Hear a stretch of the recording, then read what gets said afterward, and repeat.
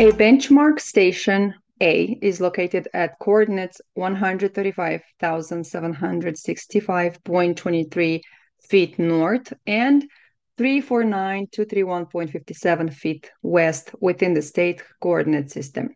The elevation at the top of the peg at this station is 453.94 feet above sea level. Station B is sighted from instrument located at station A. Height of instrument is 4.76 feet. The elevation of the top of building located at coordinates 136,052.44 feet north and 348,535.29 feet west is 595.21 feet above sea level. What is the zenith angle of the line of sight from the instrument to the top of the building? All right, so I suggest, first of all, let's go ahead and sketch what is this problem stating. We've got two stations, station A and station B. So station A, and somewhere along the line, station B. We are given the coordinates of station A, 135,765.23 north, and 349,231.57 west.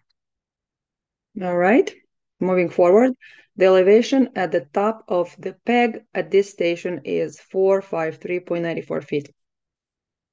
Let me represent that the elevation at this station is 453.94 feet. Station B is sighted from instrument located at station A. The height of instrument is 4.76. Let's go ahead and represent that as well. So I'll have the instrument.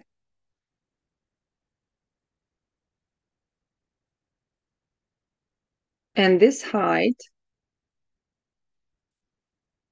I'll write it down here, is 453.90. Oh, excuse me. That is totally wrong. This instrument height is not 400, is 4.76 feet. Next, the elevation of the top of a building located at coordinates this and this is 595.21 feet.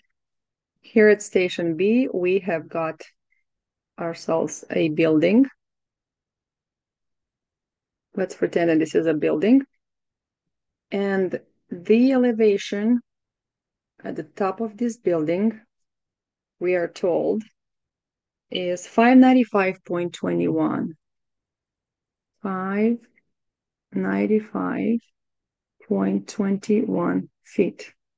Great. And we're also given the coordinates of point B, the elevation of the top of a building located at coordinates. So we have the coordinates of point B, and they're saying that these are the coordinates at the top of the building.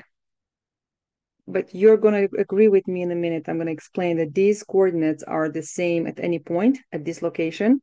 So we've got 1, 3, 6,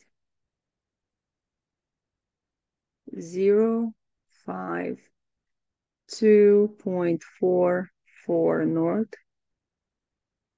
These are feet north. Okay, and we have got 3, 4, 8, 535, 29 feet west. So if we were to pretend that this is the x-axis, this is the y-axis, and we know y-axis is the same or equivalent to the north-south axis. This is x. X is equivalent to the west-east axis, right? And then this going upward, we can have the z. So y and x coordinates are the same at any point along this line, The only difference is going to be the z coordinate, this right here. But these two remain the same. So these coordinates are the same at any point on z-axis. Hope that is clear. Let's move forward. So I think we're done with sketching this. We have the elevation of the building. What is the zenith angle of the line of sight? Let's now clarify what is the zenith angle. A line of sight from the instrument to the top of the building. Now, we have talked in the past about the azimuths, we have talked about bearings, and we have found out from the definition that azimuths and bearings are horizontal angles, meaning if you were to envision that, they are angles parallel or measured parallel to the ground. Now, zenith angle is a vertical angle, and it's measured perpendicular to the ground. So in this case, what is the zenith angle of the line of sight from the instrument to the top of the building? What I'm going to do, this is the land, right? Going forward like that. And it's vertical from this instrument, the line of sight to the top of the building. It's going to be this.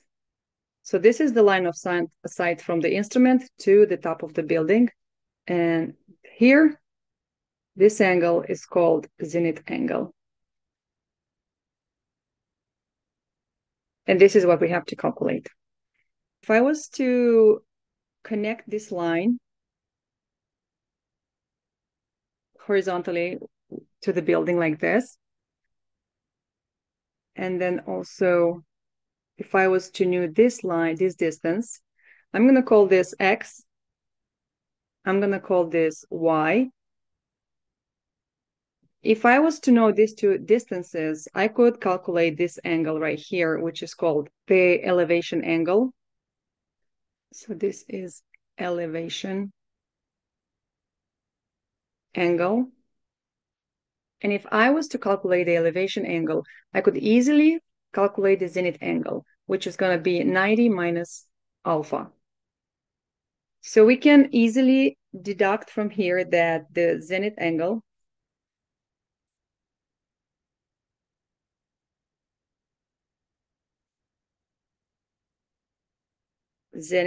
is going to be equal to 90 degrees minus the elevation angle. So we have to calculate the elevation angle.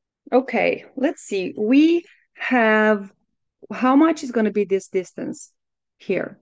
Well, we have this elevation, and we also have elevation of point A, and we know the height of the instrument, which means that distance y is going to be just the difference between this and this elevation. So elevation at this point is just 543, 453, 453, 94, plus height of instrument, 76 plus. So we get the elevation at the top of the instrument of 458.70 feet. And now we can easily calculate y. Okay, y is going to be equal to 595.21 feet minus 458.7 feet. Take my calculator and do this pretty quick here. I get 136.51 feet. 36.51 feet. So this distance y, let me go ahead and write it here. It's 136.51 feet. Great. Now let's go ahead and think how are we going to calculate the distance x. Well, pretty easy because we have the coordinates of point A and we have the coordinates of point B. We have to just apply the distance formula. And this is exactly what we're going to do. X is going to be equal to square root of, now I have 135,765 0.23 minus 136,052.44. And this is another thing I like about these problems, that once you figure out or you have sketched your problem and you know all of the elements, what is the zenith angle, what is the elevation angle, this becomes a geometry problem. Now 349,231.57 minus 348,535.29 squared. I'll continue this here. And this is equal to, I'll go ahead and use my calculator. You go ahead and use yours. 765.23. 136,052.44 minus this squared. Next, 349,231.57.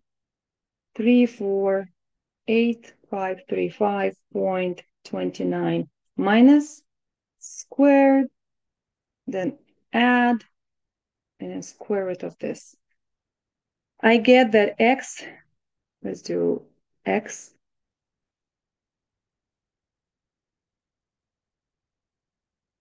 results x equals to 753, excuse me, 0.2 feet. Okay. Perfect. Now we have x and y. We can calculate the angle alpha. How do we do that? Well, easy. This is a right triangle. And when we know the two sides to cathetas, we apply the tangent. All right, so tangent of angle alpha equals to the opposite over adjacent. So here, tangent alpha is equal to 136.51 feet over 753.2 feet. Take your calculator, do the math with me. 136.51 divided, and I get 0.181. And from here, alpha is going to be equal to arc tangent 0.181. And alpha is equal to, let me go ahead and apply arc tangent, and I get alpha equals to 10.3 degrees.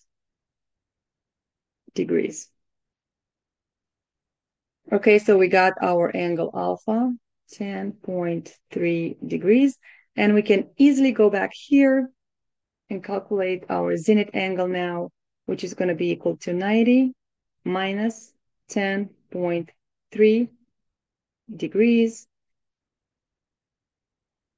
And I am getting that zenith angle is equal to 79.73 degrees.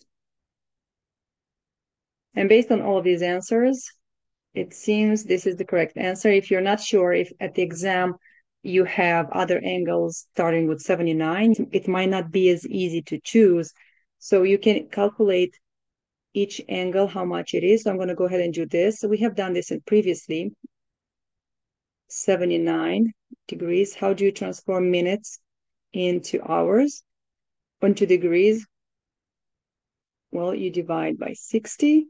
And then seconds, 42 seconds. There's 3,600 seconds in an hour. So you divide by 3,600. And then easily do your calculations. I'm going to have 42, 3,600 divided, 43, 60 divided, add it up, and then 79 plus, and I get 79 0.73 degrees, which is exactly what I have here. Okay, so the correct answer is D.